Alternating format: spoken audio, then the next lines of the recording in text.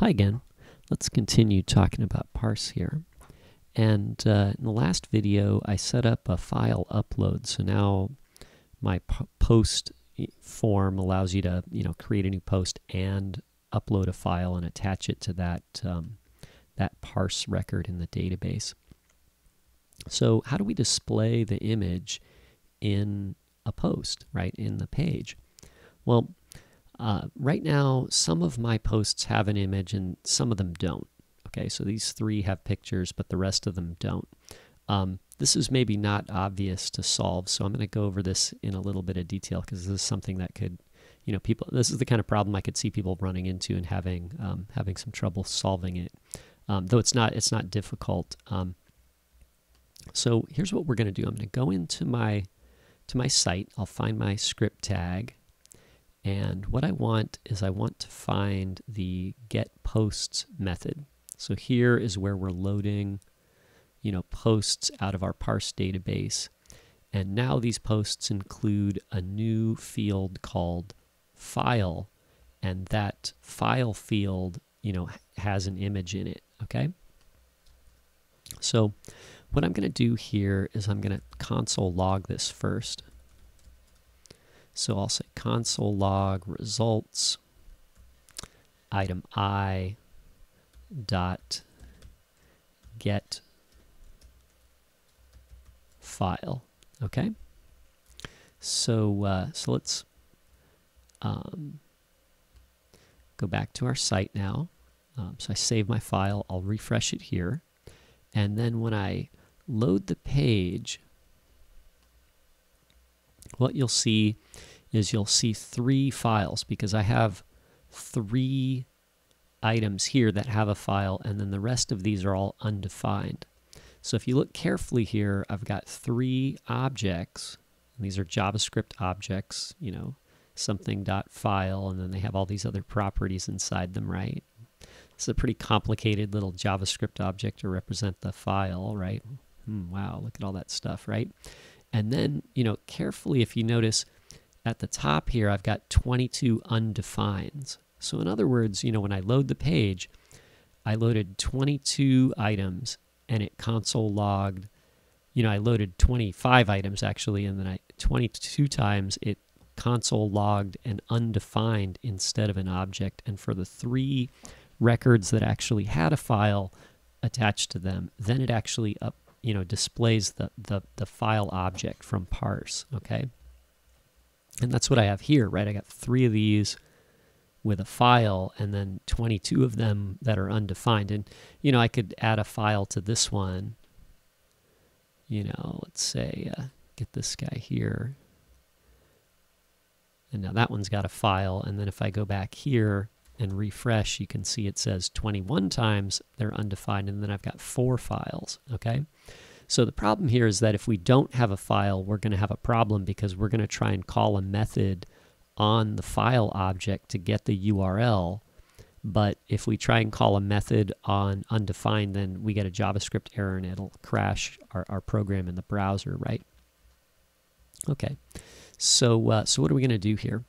Well, the first thing we're going to do is we're going to say if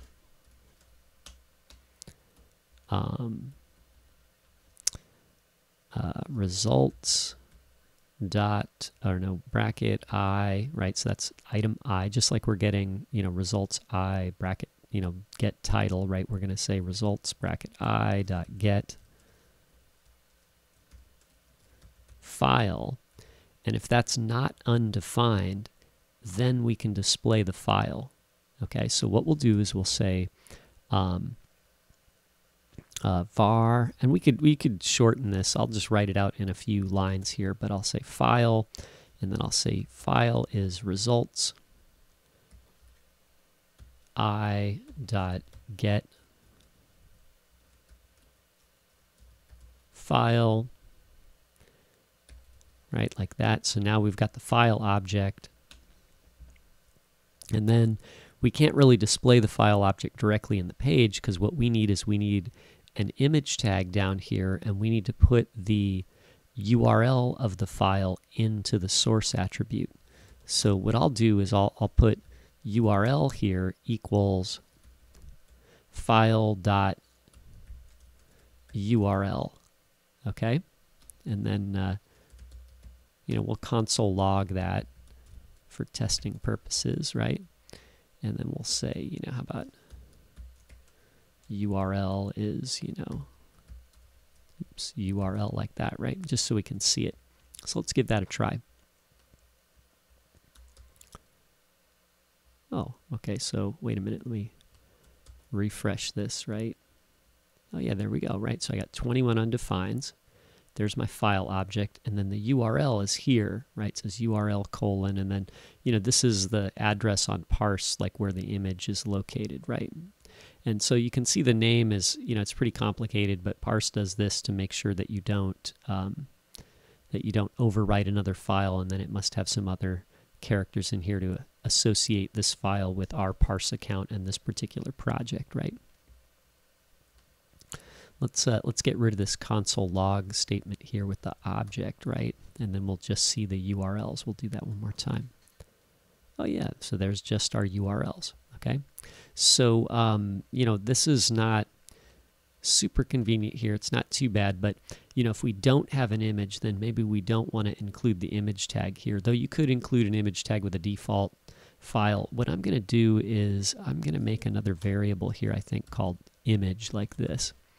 And then I'll just put my image tag here. And then the image tag requires a source attribute with a, quotation marks here. And then we need to put the URL, inside like this, right? But since this is a variable, we have to use the quotation marks to close the string and open the string again, and then 2 plus signs, and we need to put the variable in between, right? So we need to write this in this way. And then, if we have the image here, then we want to write the image into our page, right? So why don't we do this? Maybe right in the middle here, we'll say, actually, let me do it this way. Let's actually do it like this. Let's say else, right? No, wait. Actually, what am I doing? Let's change that. Let's make it even easier. Let's do it like this. Maybe I'll just say var image up here equals that, and then we'll have to remove the var here. So we'll just declare image first as an empty string, and then if we have a file, we'll get the URL and we'll put it into this image thing in place of the empty string. And then, we've got the whole image tag here. And then we can either write the empty string or write the image tag into the block down here. And then if you want to do an alternate image tag, you could put it in here, like this, right? So, you know what I mean? And you could put the source to some alternate file if you liked. And then if you don't want the image in there as a default, or for a placeholder for, in case there isn't an image coming from Parse, then you can just leave this as the empty string. How about that? I think that looks pretty good. So now down here, let's say output equals, right? And then actually, we can just write the image property. I put the quotes there, but don't use the quotes. Let's just put the image tag down here. So if there's no image tag, it'll be empty, and so there'll be nothing here. And if there is an image tag with a URL for an image, then we'll write that in this spot. Okay? So let's save that and we'll give it a try. So I'm going to go back to my my app with Parse here in the browser, and then I'll refresh it. So let's see. Oh, look, there's all my my posts that have an image. They show the picture here. I think I have 4 of those, right? And then the rest of these don't have one, but if I added one, then it would show up. Okay? And if I wanted to upload another one, like I'll say, yay, images, right? Parse and images are fun. Okay? And then I'll choose, choose a file. I'll choose another file here, and then I'll upload it. And then I guess that worked. Let's see. Maybe it worked. Let me refresh it there. Oh, there it is, right? So it looks like it's kind of working. Maybe I forgot. Maybe I got to add it. I'll leave that for you guys to solve, or I'll put it in the next video. But I think maybe we got to call get images again when we're done uploading the files. I think I forgot to do that here, right? Because I got get posts here, right? But I'll need to have that. Actually, I'll just do it now, right? But you know, here if I you know, if I have a file element and then I do new file save, then you know, we're gonna set the file and save the new post on a success. We need to call get posts, right? Okay, so let's save that, and then we'll be done with this video, and I hope that helps you. Okay, hope you can do something interesting with that. Thanks for watching.